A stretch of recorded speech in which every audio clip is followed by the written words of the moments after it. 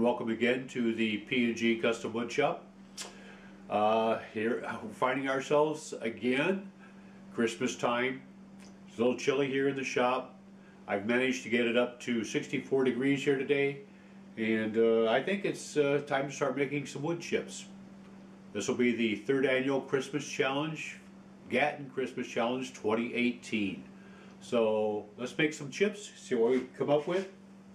We'll be using a piece of plywood and a board that will be segmented and cut into several sections, re-glued, and I will show that to you here as we get moving into the project. So let's make some chips.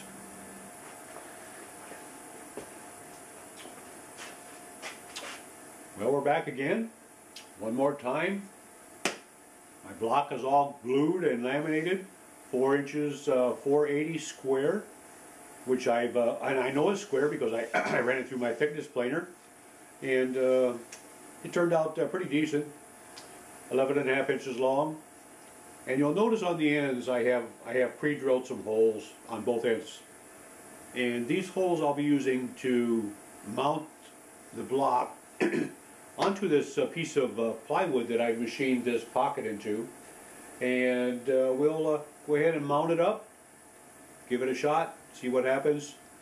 Multi-sided machining. This is going to be a first for me, so hey, let's give it a shot and see what happens.